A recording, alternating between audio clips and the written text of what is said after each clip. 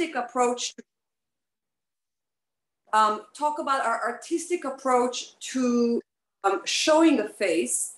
And we're gonna start by showing straight up. Not in an angle, not profile, not up or down, just straight up for the sake of simplicity. We're gonna start with that, and our next two sessions, we're gonna get to more complex elements of the portrait. So the first thing that I want you to think about, and really a lot about my work as an artist, is when I try to capture reality, because I also do abstract, and let's just separate those two things. Our work today is to focus on reality and to capture reality in a way that we see, that we observe it. I believe that every artist has a language, has a voice, has their own style. And I want you all to finish this class or finish our 3 sessions or in the future to get to that voice. I'm also working on my voice. But remember that when we learn at the stage that we're just trying to kind of understand what the human face looks like and how to capture it, we're going with rules. We're going with rules, and we're going to learn those rules, and then you're going to go ahead and break those rules. Right now, we're going to try to be very, good students. So the very first thing about a face is to understand its general shape. Whenever I start in our work, I start from the big picture and then go to the details. So when I draw a face, let's say I draw this face right now, I'm not going to start with the eye or the lips. I'm going to start with the largest form that I see. And the largest form that I see from this angle is sort of an egg shape. All right, a little bit of an egg shape. So I'm going to do a little bit of an egg shape here, because you'll be surprised when you never draw an egg. It's a little bit harder to draw it than you think. But let's do this. First, let's just draw. All of you, I'm assuming, have pencil or paper or something to write with. I hope so. And if you don't, you could take a moment and go grab something. It doesn't need to be the highest end art supplies. It could just, today we're just kind of learning concept, and then later you could do a beautiful final artwork. Right now, just anything you could just sketch with. So just to warm up, do this. Do a square, do a perfect square. As perfect as you can, just, more or less. In that square, put a circle.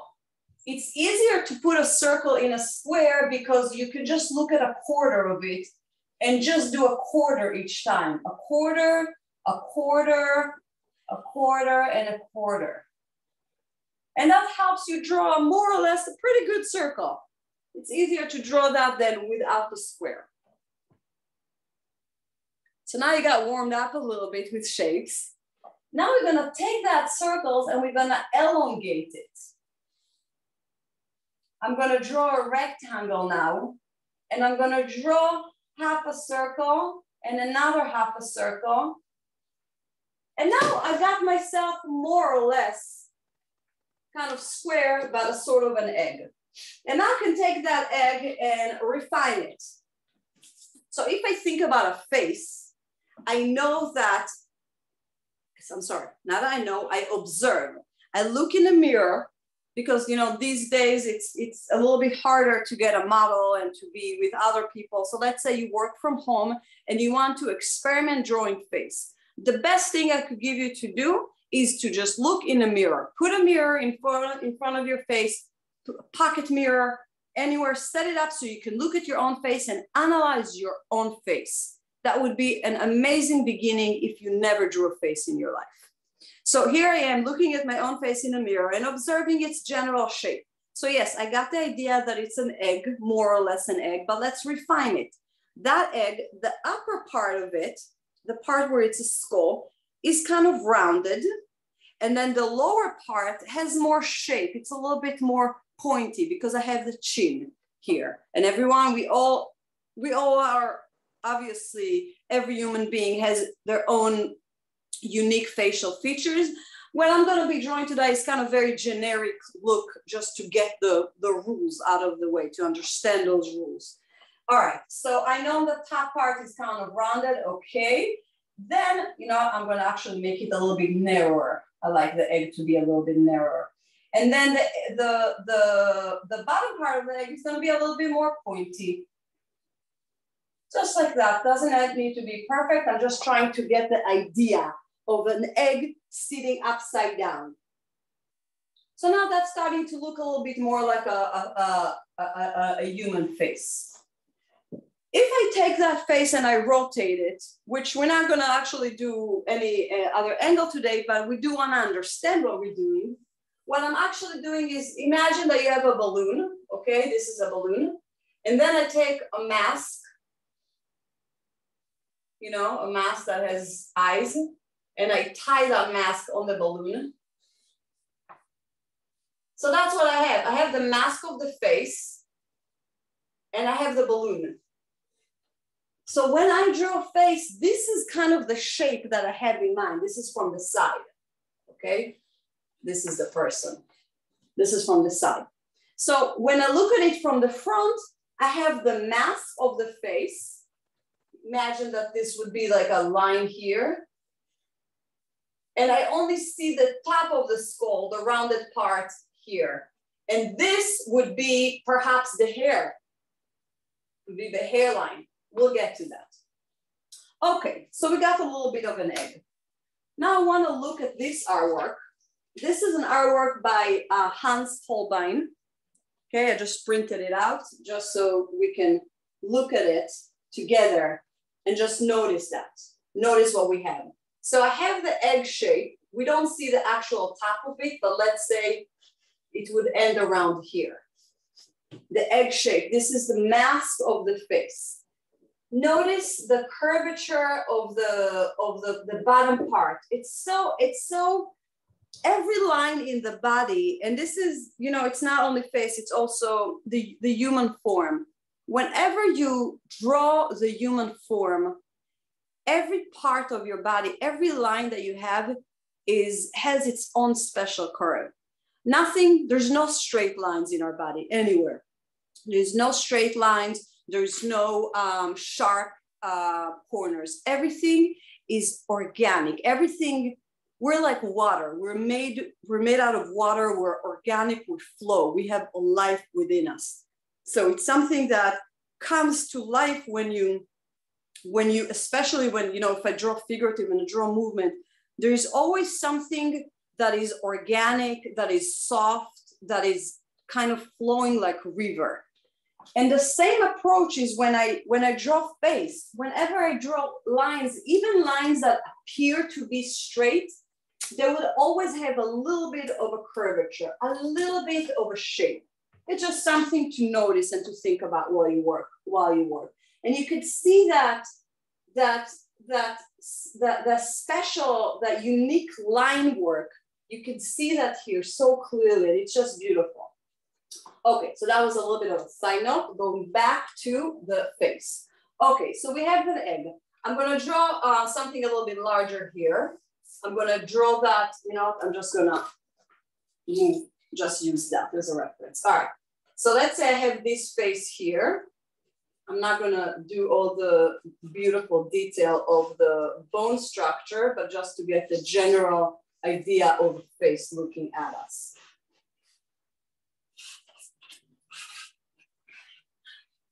All right, just an egg.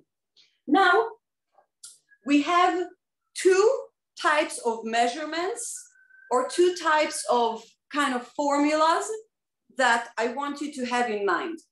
The very first and the most important, let's just keep it the first one. The first one is the fact that our eyes are placed in the middle of our skull. They're not placed towards the top. You know, many times you draw faces, you know, you put the eyes here, but that's not true. The eyes are placed in the middle of our face. So if we take this measurement and we cut it halfway, that's where the eyes are sitting. So I'm gonna take this measurement and take about this mark about this, around where the center is, and it would be right here. That's where the eyes will be placed. That's where I will locate them, but I will wait with the actual drawing of them for the next step. Okay, So that, what I want you all to have is that written down. This is 1/2 and this is 1/2. Half and half. Eyes, forehead, mouth down here. And you can see it in any artwork. You could just take here. This is a drawing that I did, copied another artwork, but I'm showing here how if you take the face, you measure it, you fold it in a half, that's where their eyes are seated. You look in the mirror, you measure yourself from here, not from the hairline, from the top of the skull down to the bottom of the chin, halfway down, eye line, okay? So that's measurement 1. The second measurement, and I'm gonna take a different color so it's easier to see the difference. The next part is for the mask of the face. So I was talking about the mask of the face here, the mask of the face here. Let's decide that our hair comes down how much? We'll each one of you, when you look at your own, even in the Zoom, when you look in the camera, you can see where your hair starts. How much of your skull is being covered by your hair. Now your hair may be maybe puffy and go up to here, you know, so you don't even see the top of your skull. But if you push your hair backwards and you look straight up, not like this and not like that, just you look as straight as you can, it will give you a sort of a certain measurement. And you can take an approximate measurement, and I will take around that much. Okay, I will be like, okay, this is my hairline. Okay, more or less. Now I'm taking this. I marked what I did here. I marked the top of my hair, of my face mask. This is what I'm marking right now. So this is the top part, and then the bottom part is the bottom of the chin, right? So now I'm gonna take my face measurement or my face area that I just marked here, and I'm gonna divide it to 3. Just by eye, it doesn't need to be precise, like, you know, perfectly. It's really just to get the idea down. I divided it by 3. This is first third, and this is the second third. Okay, the first third, let me have a line here and make a line here. If you have that, you will be able to place your features of the face very easily, because you just gave yourself a whole, just kind of gave yourself the way to get to every point very easily. Now it's precise, and I'll show you what I mean. This line, the first third mark is the eyebrow line. And when I say eyebrow line, I mean where the eyebrow, the bottom of the eyebrows. The eyebrows are many times would arch up a little bit. Sometimes they would be straight, sometimes they would slope down a little bit. But I'm looking at my face as a reference right now for this demo, for example, and my eyebrows are arched up a little bit and then they go down, right? So the line that I just marked is the lower part of them. It's this part right here. So what I have here is I have the eye line and I have the beginning of the eyebrow line. So this is what I'm gonna do. First of all, I mean, I like to do it actually earlier. I'm gonna put a mark in the center, because it's easier for us, if we cut it in a center, it's easy for us to kind of mirror both sides. Our face are not 100% symmetrical, but they are very symmetrical. The overall feel is pretty symmetrical, so that's what we're trying to achieve. We're trying to achieve an acceptable symmetry. Okay, this is the beginning of our eyebrows. Just to put it in, just to kind of try to start to making it look like a person, I'm gonna put the eyebrows in. A little bit of a wing, a little bit of a wing. Not too angry. Okay, eyebrows, great. Now, our eyes are on that line that we already marked, the half mark from the top and bottom of the skull. They start, right now I'm just gonna do a very general shape, and then we're gonna, maybe next class or maybe later today, we're gonna get into more of the, a more accurate shape. But right now, all I want you to do is do an almond shape. Almond shape, something that looks like that. Okay, we will refine that. That is not what an eye looks like, but this is now just as a placeholder to just get the general feel of what we're doing right now. Okay, the distance between the eyes, and that is very important to remember, is equals to one eye. So if I choose my eye, if I select my eye to be around that, and the reason I selected it is because I'm looking at the distance from the side of the face. And if I take a ruler and I stand in front of a mirror, I can actually measure the distance between the outer corner of our eye and the side of our face. It could be equal to one eye. And because I have that line in the center of the face, it helps me just to mirror what I do on one side and to easily flip it to the other side. Okay? I want to make sure that the distance between my eyes, as I said, equals to one eye.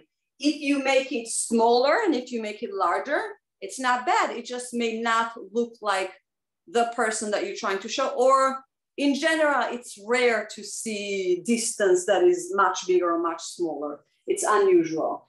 So the usual distance would be equals to one eye in length.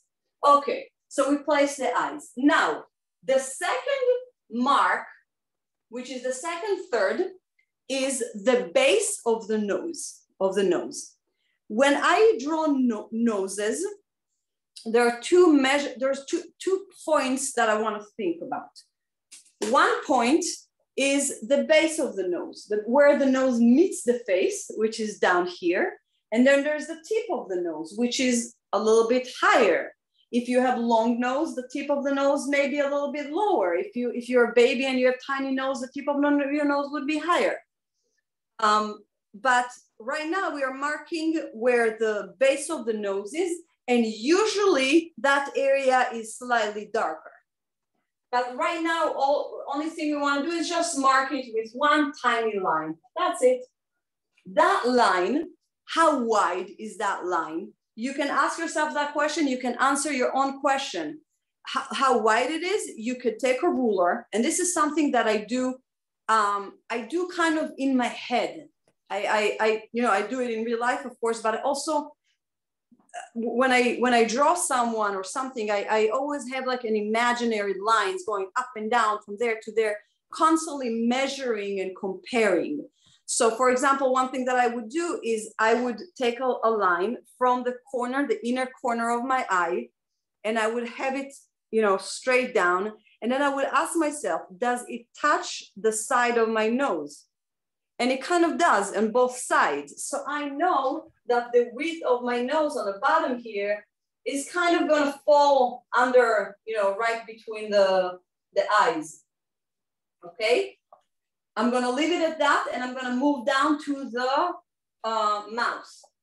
Now the mouth, if we take the last third, and by the way, if anyone has a question, feel free to ask me now.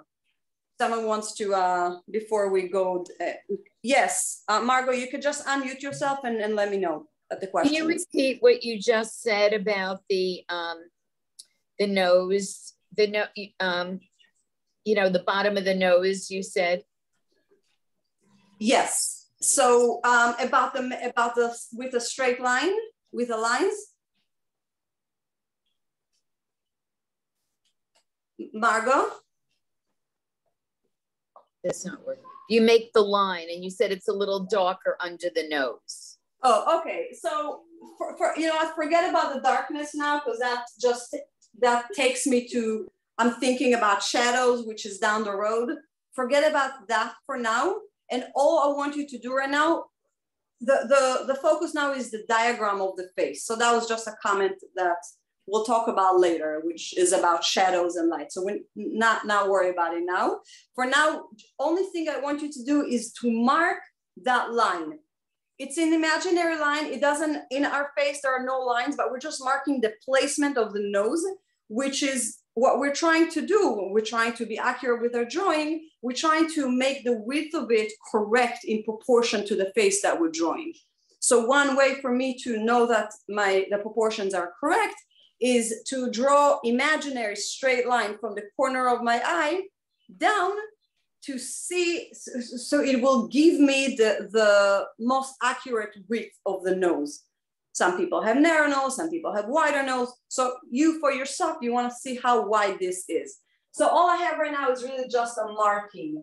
Later, we're going to draw noses, and we're going to learn how to convey the unique shape that comes out of our faces here. But for this stage, just mark it. Just mark a line there. Anyone has any other comment for now? Or question or anything that I was not clear? All right, so I will continue.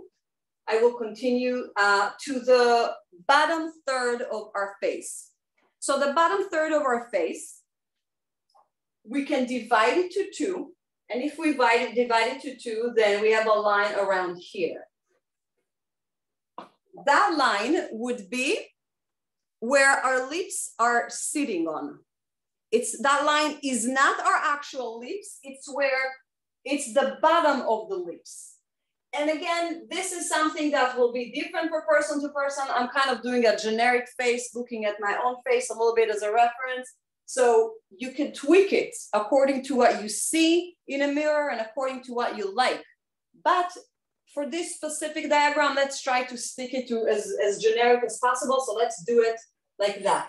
So again, I took the bottom third, I divided it by two, and then the top half is where the lips are sitting. And I'm just gonna mark the center of the lips and maybe a little bit of shape. Okay? And this is your face diagram, really. This is just the markings. Wow, those eyebrows are terrible. I know, they're so scary. I'm gonna just soften them, I'm afraid of them. This is just the placement of the face, of the facial features. And now I can take this and make it better and make it more accurate. So I would do a few things. First of all, well, let's get, let me add two more things just to make it more real. One thing, we can add hair. The moment you add hair, all of a sudden it looks much more, makes much more sense. So let's say her hair is pulled back in a ponytail, and the ears, and you can even look at your own face, or you could look at me, you can see that the ears are seated in the middle third of the face. And you could even have an imaginary straight line from your eye coming out to see that the top of the ear meets that. So the ear would be around here. And it would end, the bottom of the ear ends with the base of the nose. Straight line from the base of the nose going out, meeting the bottom of the ear. Okay.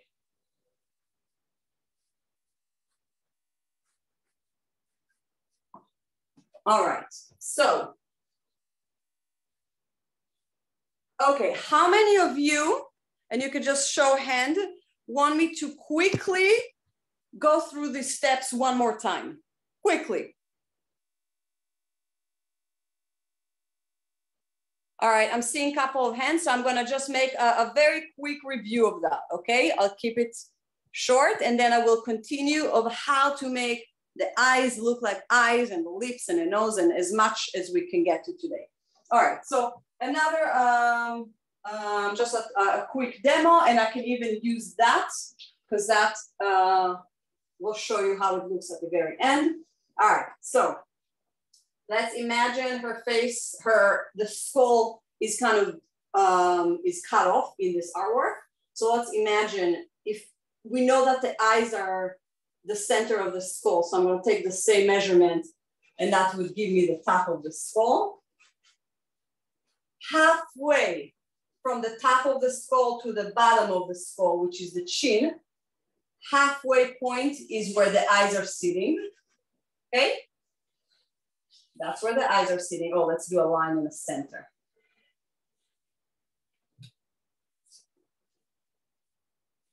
The shape of the chin is much more complex than the shape of the top of the skull, which is more rounded. And then the mask of the face, starting from around here. We're not seeing her hair, it's covered, but from around here, we're gonna measure down to the chin, and we're gonna divide it by 3. 1, 2, and 3. Now, this is the eyebrow line. If we extend it, that's where the eyebrows are seated. They're gonna go up a little bit, up a little bit maybe, but that's where they're seated. This is the base of the nose. This is also the bottom of the ears, which we're not seeing here. And then if we take from the bottom of the nose to the chin and we divide it by 2, that's where the lips are sitting. The lips are closer to the nose than the chin. They're a little bit higher up. Does anyone want to lift their face diagram if they have a question and they feel like they got something wrong?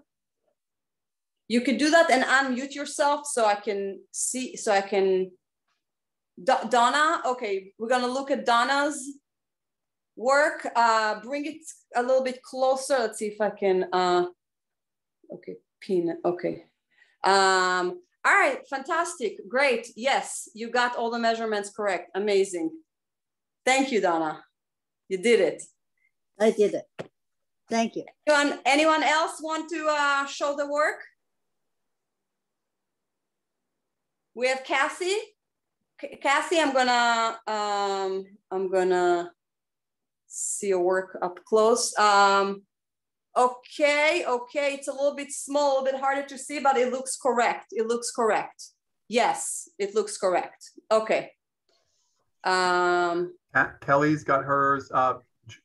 Joel and Abby's also raising her hand. Okay. It's not Joel. It's Marilyn, right? Do you want to unmute yourself? That out since last time. Okay. Awesome. Bring it closer. Bring it closer. Okay. Closer to you. Lift it up a little bit. Okay. All right. Great beginning. Yes. Okay. You got the measurements correct. Awesome. Thank you. Abby, you had a question? Abby, if you had a question, you could go ahead. Oh, I just wanted to show and see if I got the measurements okay. Awesome. Yes, my only comment, 2 comments I have for you. Okay. The lips, notice that one side is a little bit bigger than the other side. Okay. Okay, just remember that the sides of the lines that we have from the eyes down to the side of the nose is more to help us, and later those lines will not exist there. They're just guidelines. So I just want to. Okay, and the but it looks, it's looking good. It's gonna help you in the next piece that we're gonna do. Great. And when you say that the halfway point of the skull is the eyes, is that the middle of the eyes? It's a little bit different from person to person, and very different artists show, different educators have different approaches of that.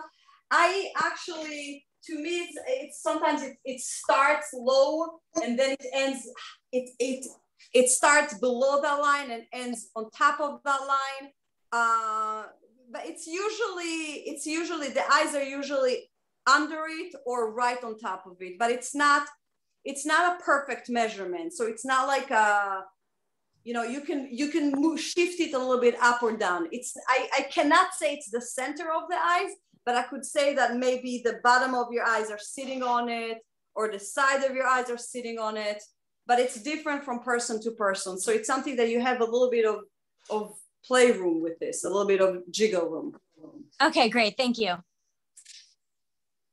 Any other question? Someone, I saw one, let's do one more person. There was someone, who's that? Kelly. Kelly is showing her work. Yes, you got the measurements correct. Madeline, lift it up a little bit. Kelly, you got it good. Thank Madeline, you. no problem. Bring it closer a little bit to the camera. You got the measurement correct. The only comment that I would say is to, on the next piece, this is more of a diagram. So it's something kind of, you know, not the final face, but just notice that your eyebrows, I'd like them to have a little bit more of a shape rather than straight. Okay. But that's something that you're going to tweak as you work with individual faces. You're going to start noticing the shapes of eyebrows. But it's more sometimes you see hairs of eyebrows and they look in a certain way, but then the bone, the eyebrow bone still has that arch. And that bone is that allows us later to shade correctly, because we're looking at that arch here and that's how we shade this area. But we'll get to that. Could I ask you a question? Yes. I didn't really understand about the ears, the placement of the ears. Could you just review that again? Sure. Okay, so the ears are placed right at the center of our face, at the center third. Every person has different size ears and every person has different, you know, they could come out or back. When I was a kid, my father told me that I have Dumbo ears. It didn't end up being Dumbo ears, but I remember paying attention to those, you know, big ears. So when you look straight, the ears could pop out a lot, or they could be flush against the skull. So it's different person to person, but the general rule is that we're looking at the very top and the very bottom. Okay, because they start low and then they go up, and they end low, but then they go up again. You know, it's like the shape of the ear is very elaborate, but from the front, what you see is the top of the ear, which usually lines up with the outer corner of your eye, with that very first line that we did. Okay, so that would be the top of the ear. And the bottom of the ear would line up with your bottom of with a third line, with the base of the nose here. Okay. So this is more or less, and the amount of how much they're showing is different for person, but you could just decide how you wanna show it. But yes, hold on, let me make this maybe a little bit more clear.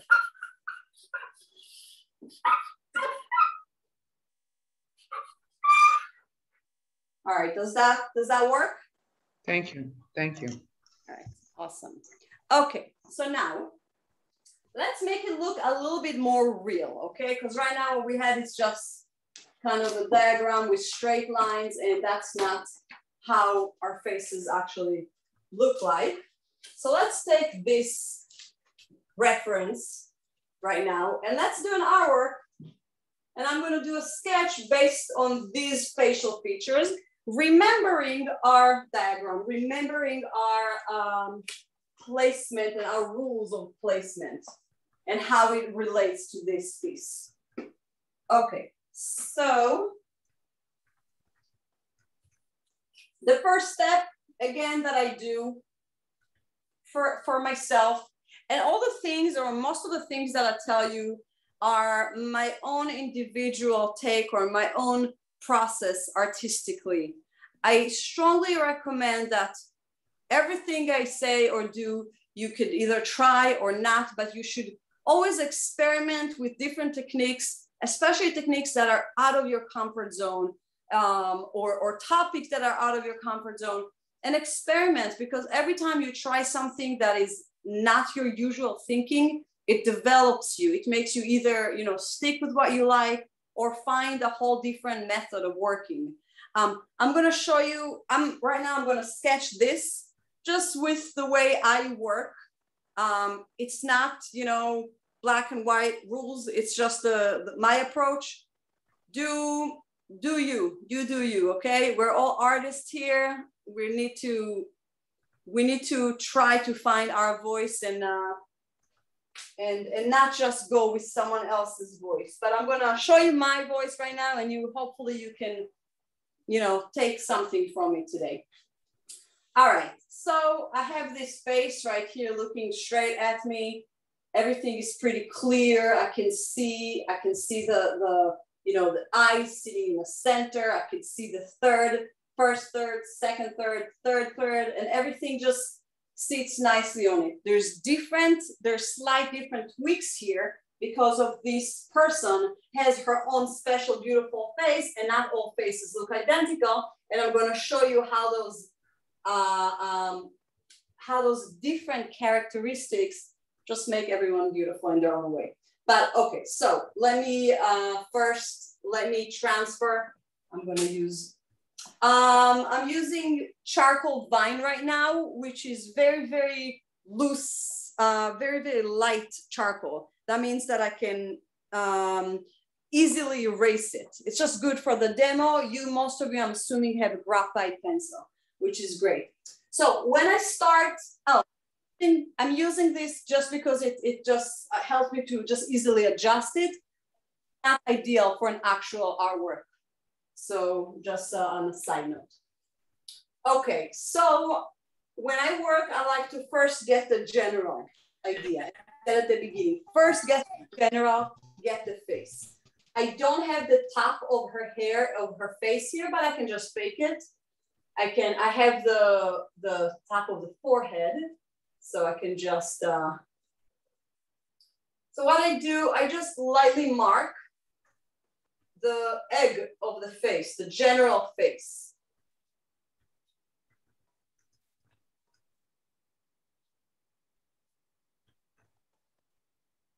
And one thing that is strongly recommended is that whenever you do art, it doesn't matter what kind of art that you do, always step back from it and look at it from few feet away. Because when we're looking at something up close like that, we're not seeing everything. We're not seeing the issues, we're not seeing measurements, correction. So stepping back from your work is it's so important. It's probably the biggest tip that I could give you if you just start, is to step away from it. You see it much better when you step away from it. All right, so I lightly marked the egg. I marked the egg and I marked the hairline, which is around here. We're not gonna really do hair today, but I'm just gonna mark the general feel of it. Okay, so I have my face. I know my eyes. Well, because I'm using the reference right next to me, because I'm using it like that, it's a very good way of working because it allows me to shift my head, to shift my gaze back and forth from here to here without having to, like, you know, to move my eyes too much. And it just helps in kind of transferring this information to here as accurately as I can. So I recommend, if you ever, when you work with reference photos, I recommend to place them next to your artwork, either in one line this way or this way. You know, this could be on the bottom or top, but not, you know, not in an angle on the side. Just a way, just one approach of keeping it accurate. All right. So now, because it is placed on the same line, I could actually extend the line. I could just take a ruler and just know that my eyes are around here, right? Kind of helps me in placing them correctly. Now here, when I put the ruler on the eyes, it tells me that the inner corner is a little bit lower than the outer corner. And you can see that with your own eyes. You could see, you know, every eye is different, but you want to look and ask yourself, are the outer corner sloping down a little bit, or are they high up? But they're not gonna be, but in many cases, they're not gonna sit on the same line. So I will remember that when I sketch my eyes later. But this is just the placement of the eyes, great. Now let's do the placement of the nose. I could either do that with a ruler, or I could be, you know, I can trust my own diagram and know that I take the mask of the face from here to here and divide it by 3. So I'm gonna do that lightly. So this would be the eyebrow line. This is 1/3, this is 2/3. The nose would be around here. And then the lips are a little bit lower here. Now, if I take her nose and I divide the measurement from the base of the nose to the chin by 2, you could see that her lips are actually, they're not sitting on it, they're actually slightly lower. And she has very full lips, so that kind of affects the placement. If she had, like, if I have much thinner lips, my lips are closer to the nose. Her lips are lower, are slightly lower. This is an individual thing, but I will adjust my measurement to, you know, to work with that. So I'm not gonna place her lips over that half line. I'm gonna place them halfway, as the way we see it right now.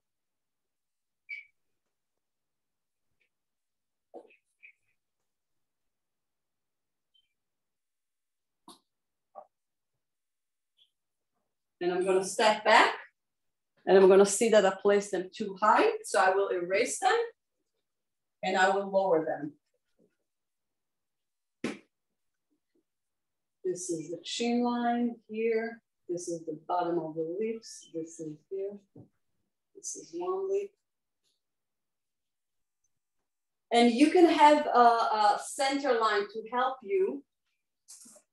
And you could draw it very, very lightly if you want. But I feel like the way I work is I have sort of an imaginary lines. And I constantly look at those imaginary lines. Like I constantly have straight lines going here and here. Because, for example, like if I take a line and I have it and I you know, draw it straight down, it will tell me, first of all, that her nose is a little bit wider than the space between her eyes. So that just helps me in accurately portraying its shape and not adjusting it according to, you know, whatever face diagram I had in general to make it more true to her. And also it shows me that it reaches, if I have the same imaginary line going down, it shows me that the mouth is also kind of ending not too far. Like her mouth is not very wide. It's full this way, but it's not very wide this way. So I will portray that as well. All right, so this is bottom of the lip. This is the nose. All right, and now I'm gonna show one eye here. And I notice that the corner, the outer corner of the eye is a little bit higher than the inner corner. And I will step away from it and see what I need to fix. I'm gonna show the eye enlarged separately, so don't worry about it right now, but it's drawing it perfectly. I just wanna be able to kind of show where it sits in the face. And this mark here was the eyebrow mark. This is where the eyebrows are starting here, but then they, as you can see, they go up a little bit, they arch up. And so I will try to capture that arch correctly. And she has thick eyebrows, and I will show that thickness here. And here I did 1/2.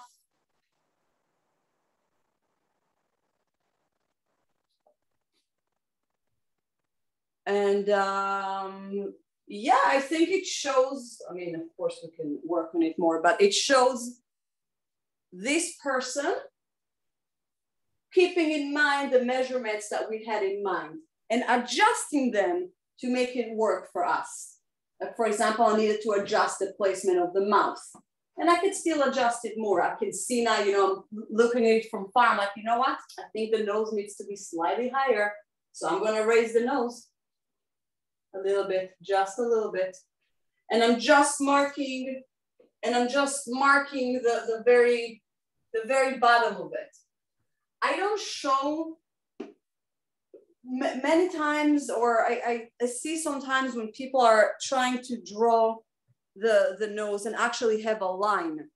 And I want you to realize that we use lines because it's easy to capture a certain shape if you just draw a line.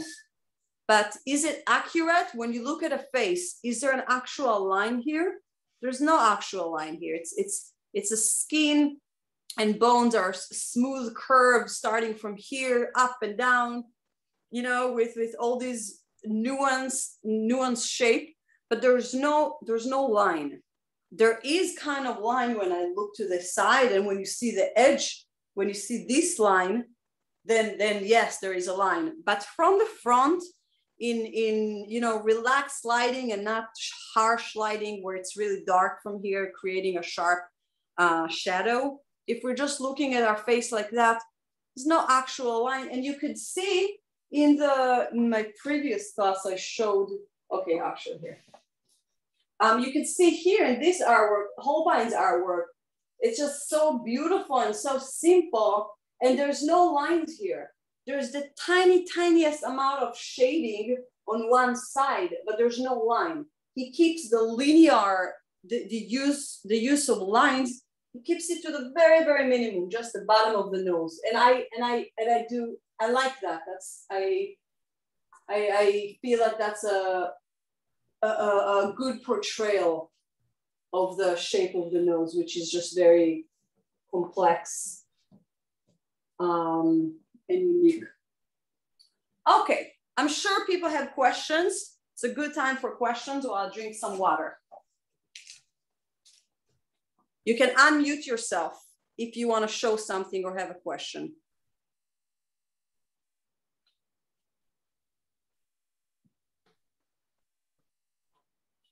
You might have a question that will help someone else, so don't be shy.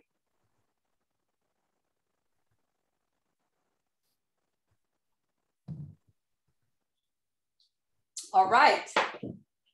Then I'm going to show you how to draw an eye, because we're now zooming in onto the face that we just drew.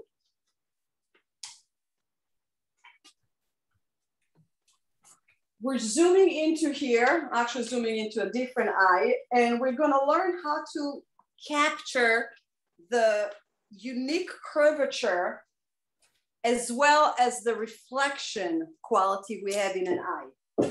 So all we did right now, we just talked about placement and marking and just general kind of outline, very lightly sketched, right? We didn't really bring it to a finished artwork level. We just kind of did an illustration, a quick illustration.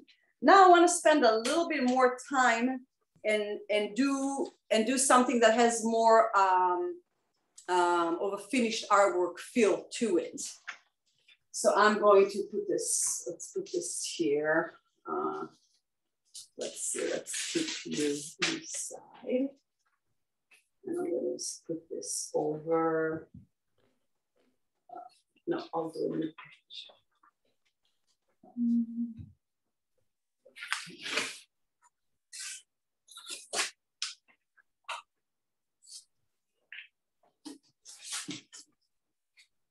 All right. Let me just take this up. So, you know, when I look at portraits, whenever you look at an artwork or at a person, to me, the first thing that I notice about them is their eyes. And I feel like people may be differently, but you know, you may look at the hair first, lips. I don't know, everyone has their own thing that they notice right away. But I first noticed the eyes. So I find myself focusing on the eyes in my artwork many times and bringing it to a finished level that is much more than other parts of the face. And you can see it, you know, you can see it in you know, even in Holbein's work, you can see how little attention, or not attention, how little treatment he gave to the lips. Like he left the lips pretty minimal in their execution. And the eyes and the eyebrows especially are just, you know, just very realistic and very, very detailed. So I like to do details in my eyes. I like to show them with details also because it's just a beautiful visual. All right, so I'm gonna take this eye. So before we said that we have an eye line, and then we're on that eye line, we're putting the eyes. And you can see even here, let's pretend this eye is part of a huge portrait that sits here. We can just take the ruler and just put it on the, let's say, on the inner corner of the eye.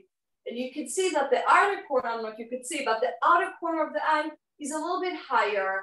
And also the eye itself, you know, curves down a little bit. So if I had a line here, the outer corner, let's say, let's put the outer corner on that line, and the inner corner right on the line. And then the outer corner, which would be around here, let's end it a little bit over that line. So I know that my eye slightly goes up here, but it also comes down here. So this is what I'm gonna do. First, remember I said kind of an almond. So I'm gonna do very, very light almond here. I'm gonna adjust that shape completely, but I just wanna put it down just to get it started. So this is, let's say I took an almond and I tilted it a little bit. And notice that these are not my final marks. These will be removed and changed completely. This is just to get the general feel of the eye. So this eye is an almond slightly tilted. Great. Now I'm going to look at every curve that I have. And as I said, our body, our face, skin, life is always rounded. It's always a little bit curvy. So I would keep and there are artists that use straight lines. I personally keep my linear lines as curvy as I can, or I try to pay attention because sometimes something looks straight, especially because we're working not with real life. We're working with an image that was processed. We're working with a photograph. And one comment I want to say on the side that is important I feel it was important to me to realize, and that comment is, when we work with reference photographs, remember that we're looking at an image that was already processed by the camera lens. And the camera makes decisions. The camera makes the shadows darker and flatter, and makes the light very, very strong.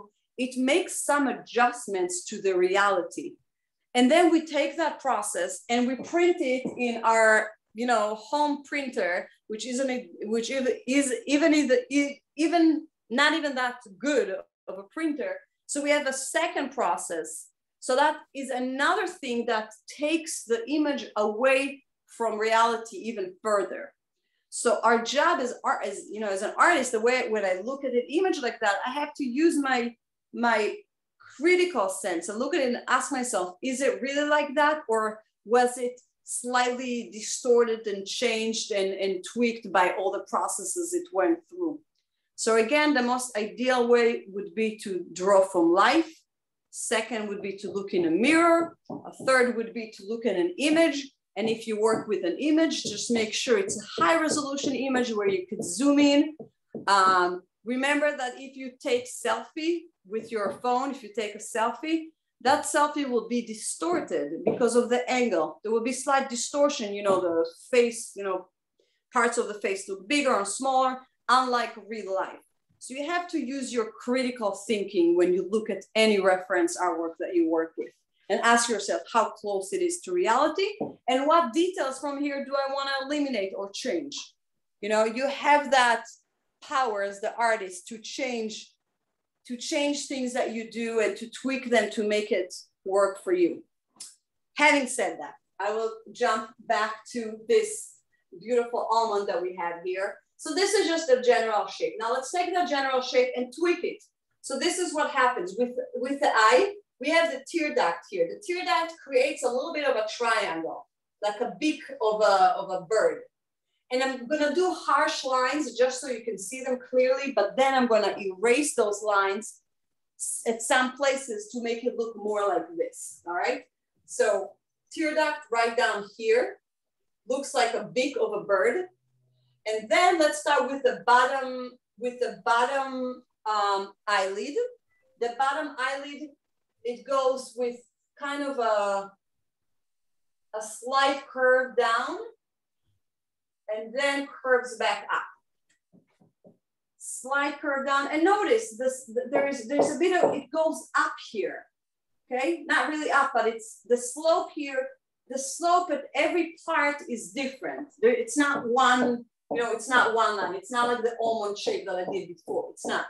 It's a bunch of little curves that are connecting to each other. All right, so that's the bottom eyelid. Now we're gonna do the top eyelid. The top eyelid, I would like to divide it by 3. So we have this 1, 2, and 3. 3 parts. This part, you know, could go inwards just a tiny little bit.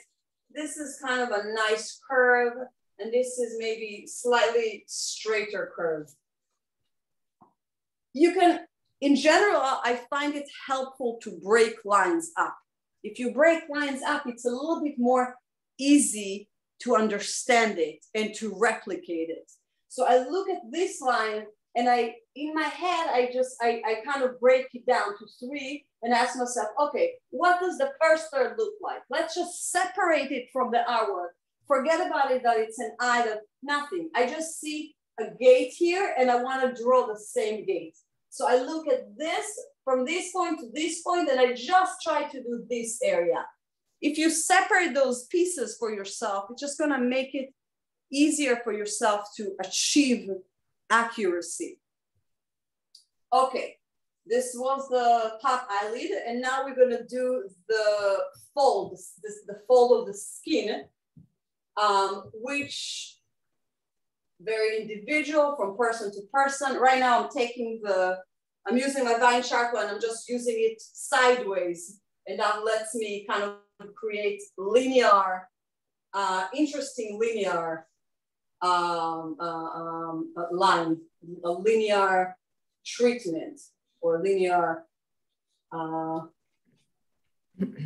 let's just call it a line. To do this line in a more interesting way. So this is the fold of the skin on the top. And now within our eye really is, imagine that there is a marble, there's a shiny marble, and that's our eye. And on top of it, you know, I'm gonna show a little side view. I'm gonna show a little side view of the eye. Just so you understand what I mean. So if I look at this, imagine that there is a marble, there's a shiny marble, and then there's the eye.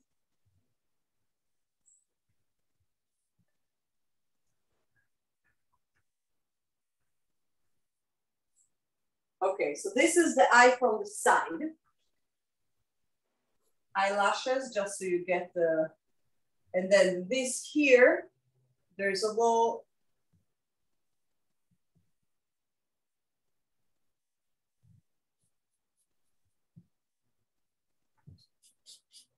let's say this is our eye from the side, okay? The eyelids, the top lid and the bottom lid, they're protectors of that sensitive, shiny object that is the marble of the eye. it protects it. It comes up and down, but it's flush against the eyeball, but it also protects it. So it kind of covers it. And there's a sort of a step. There's a step away. There's a bit of a distance between the edge of the eyelids up and down because there's thickness to that skin. You know, there's skin and muscles there. There's some thickness here. And I want to show that thickness. I can see that thickness when I look at the side from a profile, but how do I show that thickness from the front? So the way I approach it is, first of all, we have the details. Oops, excuse me. Let me put this back up.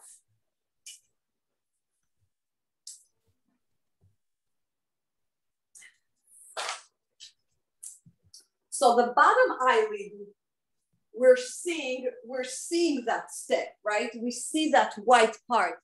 That's the step away. That's this part. Oh, and also important thing, notice how the eyelashes, they come out of that step. They don't come out in a place that's right by the eyes because then they will irritate the eye. They're a little bit away from the eyes. That's where the eyelashes are. So how am I showing that step, that thickness of the lids? So the bottom one is pretty easy because it's there. So it's really just about marking that step. So I'm going to mark that step lightly. Okay, I have a step. It's like a ledge of a window here. The tear duct is gets a little bit darker. And then the top parts of the eyelids casts a shadow on the eye itself, on the eyeball itself. So you can see even in this black and white image, you can see the darkness that shows only under the upper lid.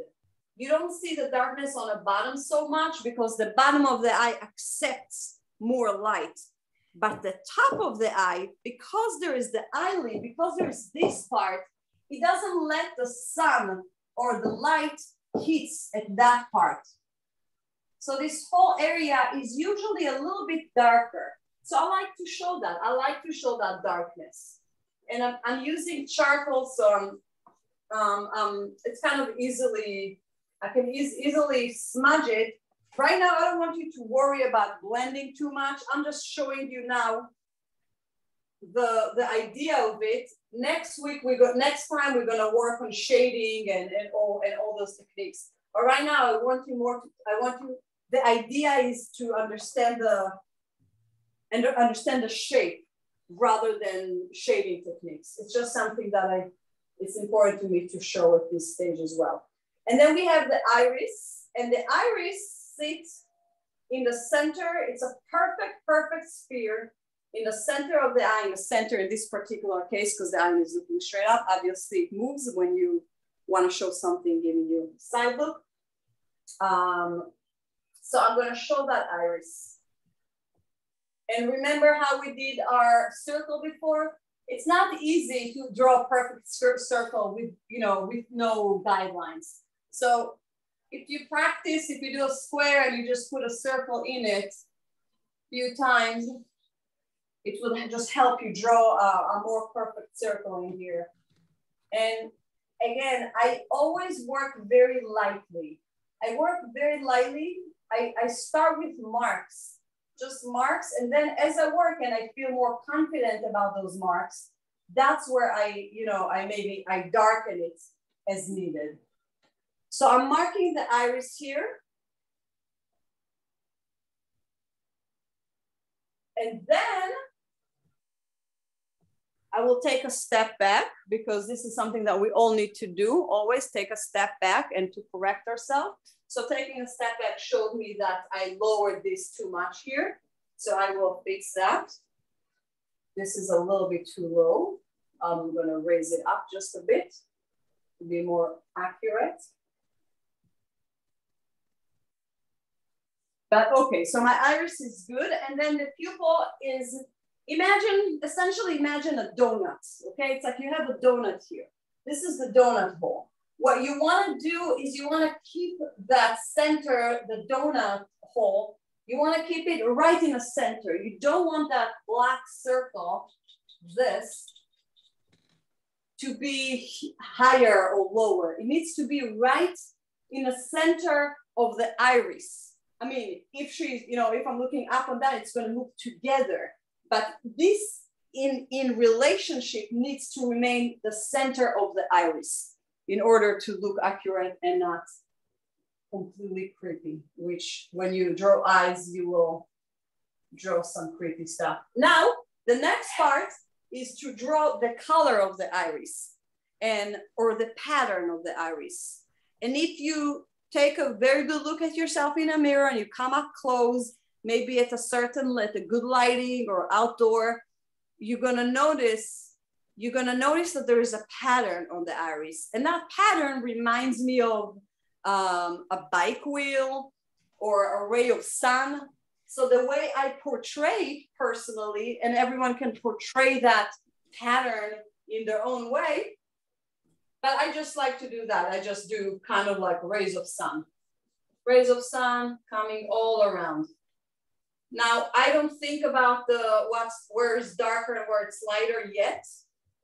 I'm just gonna cover everything with that pattern. Okay, now I'm going to tweak it to make it work for me.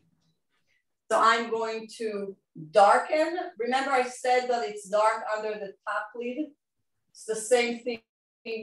Also, the same rule applies to the iris as well. So also in the iris itself, the upper part of it, this part would be darker than the lower part. And that is true for every color eyes, for most lighting conditions. And of course, you always want to check yourself and verify if you work with something with different reference, of course, but this is just a general standard look that I'm familiar with. And as I work, I remember that my eyelid has thickness and that it comes out, that it's not flush against the eyeball. And I remember that. And it's something that if you remember, if you have that knowledge, this anatomical knowledge, it will show in your work.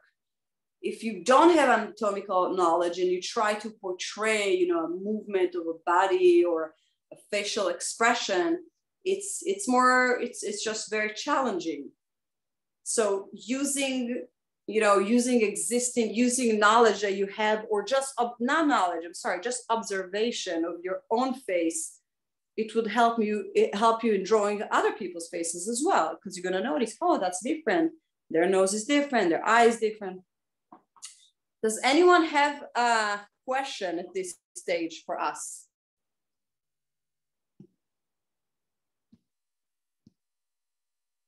Okay.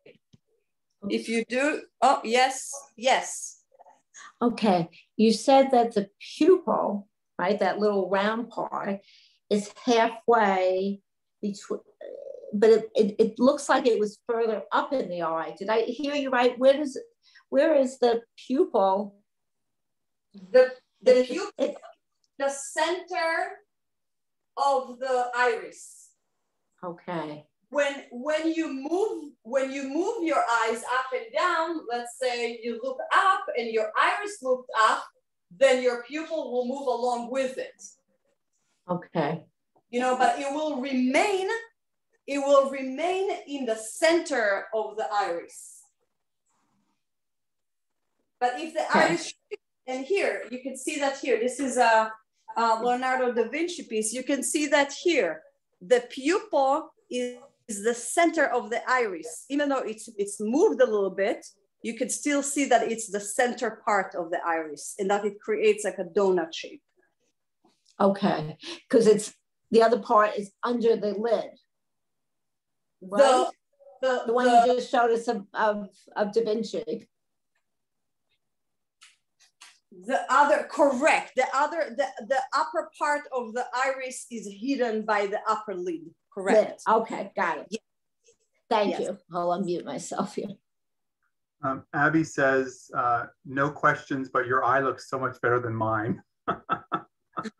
Well, Abby, I've been sketching for many years, and I can promise you that my first, few years of eyes looked horrendous. And to me, creating art and sketching and getting better at, drawing people and capturing life and expression, it comes with just doing it every day over and over and over. And I feel like, to me, people have different ideas about being, talented artists, what it is. But to me, a very, very big part of it is just the discipline and the practice.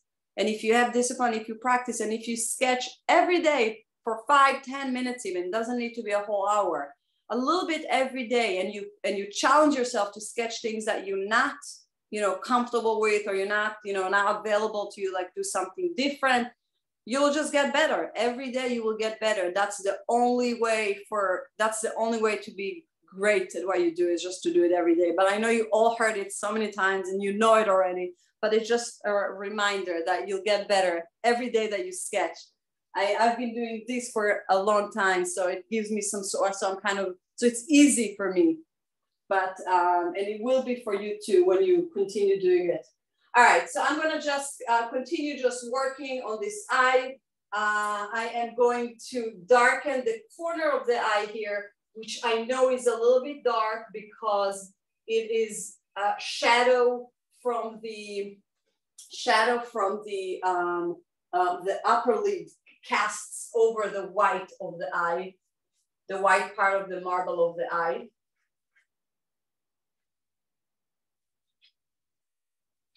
And I'm going to do something that I do with everything. It's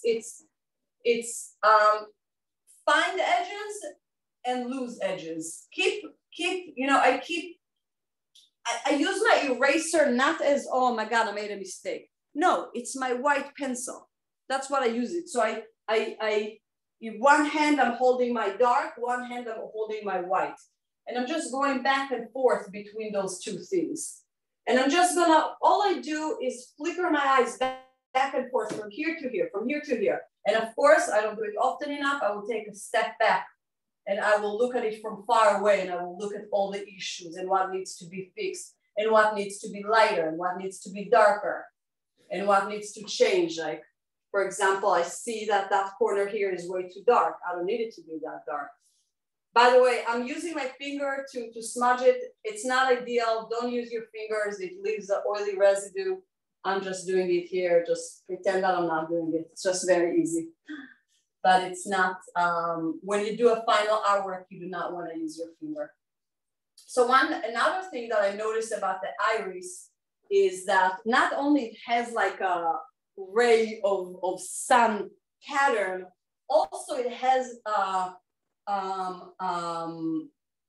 ring around it, of a slightly darker ring around. Everyone, doesn't matter what color eyes you always have a bit of a darker ring around. And the way I like to do that ring is not by drawing a ring, but by doing this. Many tiny lines that together create a feel of dark ring, and also go with the pattern of the eye that I tried to show before. And it doesn't go against it. So that's what I like to do. I like to fill it up. And I'll step back, and I can see that this needs to be a little bit lighter. And okay, and I got the reflective part pretty good. You could always, if you use kneaded erasers, I don't know how many of you got kneaded eraser. I like using it because you could shape it to, first of all, you can erase. It's a very useful eraser. You can shape it to whatever shape works for you. And for example, there's this dot here of reflection. If I make sure the area, let me darken the area 1 second. Let me darken this area. And I just want to remind you that I'm using for this demo, I'm using a charcoal, which is slightly different than the graphite that you have. I'm using it just because it helps me get a quick demo, but you can achieve the same stuff with graphite, with just a little bit more. It's just a little bit less immediate, but it's much more, it stays on the paper. This, if I go like this, the whole thing will be half erased. Graphite will not be half erased. So it's good to use graphite for that reason. But yeah, so I just shaped it a little bit and I revealed that little thing here. And all right, I'll leave this at that. And I'm going to give a little bit more attention to the surrounding area of the eyes. So I want to talk about, let's see, how long do we have? We've got just under 10 minutes. Under 10 minutes, yeah. Okay. If anyone has a question, it would be a good time to ask that question. So Margot wants to know, what kind of pencils should we buy? I know you said graphite, but is there a brand or a thickness, or I don't know? So any graphite paper, any graphite pencil or stick would do. I like to use softer graphite. A softer graphite would be 4B, 6B. Here, this is 6B. I use graphite pencil. This is woodless. I think the one that I recommended was wood. This is woodless. So that means that when I sharpen it and I hold it like that on the side, it lets me do this. So that's how you can get quick coverage easily. So this is woodless graphite pencil. If you don't have that and you have just a plain regular pencil, you could still do great artwork with it. It's not, it's not all about the materials, but it is, you do experiment with things and you feel more comfortable with one thing over the other. So there's pencil and there's also a stick, which comes in like a compressed stick. And you ask about brand, if you go to Bleak Arts, any brand will do from Bleak Art. I do not recommend using kids' art supplies. They're, by nature, just lower, student quality. But if you go to Bleak and you buy any of their pencils, everything would work for you there. So and what about the eraser? You mentioned that the eraser. So can you just go over that again? Yes, sure. So I'll show you my most useful stuff. Okay, so I used, as I was demoing with charcoal, but let's forget about charcoals because that was just for the demo. In general, for the process here, for our work here, any pencil will do. Graphite pencil, if you use softer graphite, which means the number next to the B would be like higher, 6B. 6B is softer than 2B.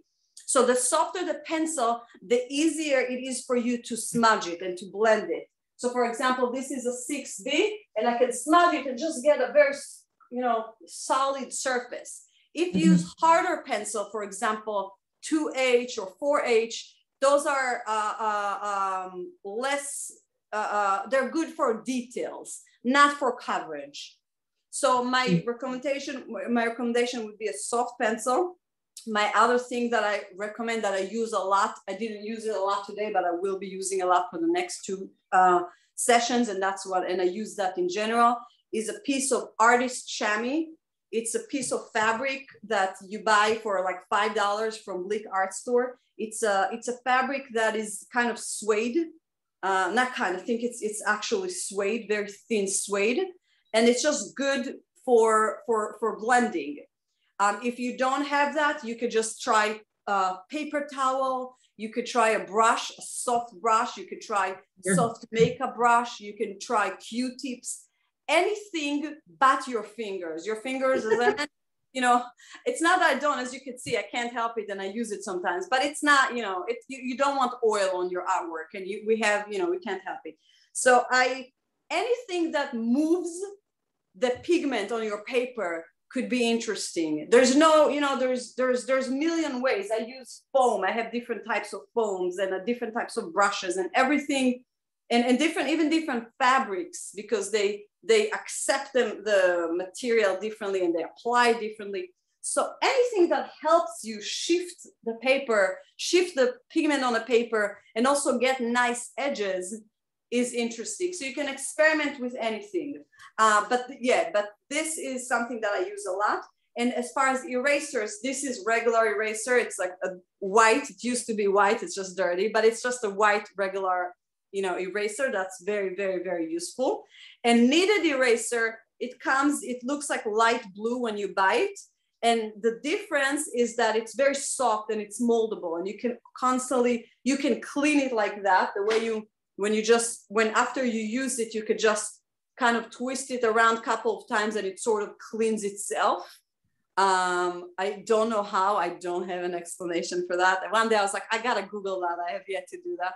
But somehow it cleans itself. What is it? Again? Kneaded eraser. Kneaded like kneading dough with a K. Kneaded eraser. And it's also good because you could shape it. So if you want to do little dots, you could just, you know, use that as opposed to the white eraser that is, you know, you're limited to its shape, which, by the way, I sometimes take X-Acto knife and I cut the eraser to whatever shape I need it to be. You know, you could be creative with whatever art supplies you have at home to make it work for you. I guess the thing that I would suggest to spend money on is when you do a final artwork, and not just a study or just a sketch to learn something. When you do an artwork that you're hoping, you know, to frame, I would recommend using paper that is artist quality, that is not, you know, not printer paper or kids paper, because artist paper has acidity level in it, or it's made so it doesn't go yellow and crumble in 50 years. So it remains white and remains and keeps, and also the artwork will not fade from it. So that's something. So I would recommend spending a little bit of money on good paper, and you could buy just a sketch pad, you know. Again, Blick to me is whatever I buy there, even if it's inexpensive, I know that it's artist quality. So I you know, just going there and just, you know, to me, an amazing art lesson is just to walk into art store. It doesn't need to be Blick, any art store, and just browse the thing, just read what it says on the labels of pencils and sketch pads, because just reading that would help you. You will learn from that. You know, like I take a sketch pad and it says on it, you know, good for, you know, charcoal, pastel, ink. And I'm like, you know what, let me try pastel and ink together. You know, it just gives you more understanding of the tools that you use. Yeah, but for our classes, to me, those classes, it's more about kind of the learning, more about the process. And then after you're done with the classes, then you could focus on creating something that is, you know, your masterpiece forever. But during the class, treat it more as you know, as notes, as just learning sessions. It would make you less stressed. Like I find it very stressful, you know, when you try to create a masterpiece and everyone is talking. All right, any other questions? Mm-hmm. All right, so I just want to finish. Okay, and we have one more minute. Philip, with your permission, I'm just going to finish the comment about eyelashes, okay? Absolutely, yeah. So the one thing I want you to know about lashes, a few things about eyelashes, is the pattern of eyelashes is it comes, let me do it. All right, let me show it here. They come from the base. They come from the base of the eyelids. They don't touch your eyeballs, okay? They come from the base of the eyelids and they come down a little bit and then they go up, okay? Down and then up, down and then up. So when we look at them from the front, remember that because they come down a little bit, you can sometimes see that, and not all eyelashes are like that. You can sometimes see that it kind of gets dark. You can see that they deep down a little bit, and then they go up. And when they go up, they don't go up like that. They go up like this. They feather. When you zoom in at the very, very, very end of the eyelash, it looks like that, not like that. It looks like a dot, a tiny. It disappears really. So I press when I do eyelashes, the top eyelashes, which you see more than the bottom eyelashes. I press down and then I pull. I press and I just pull out like this. And the eyelashes don't go all in that one direction. They go out like a fan, you know, like that. And they're curved. They're not straight lines. They're just beautiful arches like that. And with that, we will conclude our session. I hope you're very welcome. I hope you gain info from this, and I will see you on our next visit. Yeah, so I just want to mention to everyone that if you, first of all, I would like to say to Hodaya, this has been fantastic. It exceeded my expectations as a host. So thank you so much. It was so thoughtful, so creative, and so intelligent. So thank you so much. I'm sure everyone agrees. Please do register individually for the classes. So I put the links in here, but Hodaya has also agreed to send the recording to you. So tomorrow I'll send the recording to you, or maybe later tonight, because I'm actually working till 7. It depends on how long Zoom takes to process it. But I will send you the recording and also the links to class 2 and class 3 so you can register for those. So any final thoughts, or good to go? Oh, I think that's it. And I think everyone, whatever you did today, my only recommendation would be to try to do it again tomorrow. Sit and do the face diagram one more time and try to find a face and just draw it, because all those information that you got today, it will be kind of embedded in you if you bring it to life, if you try it. So that's my only comment. Thank you. Thanks, everybody. What a gift. What a gift. Thank you. We will see Fantastic. you on the 19th. Thank you, Hodaya. Very nice. Thank Bye, you. everybody. See you on the 19th. Thanks. Thank you. Very Bye. nice. Can't wait. you. Bye. Bye-bye.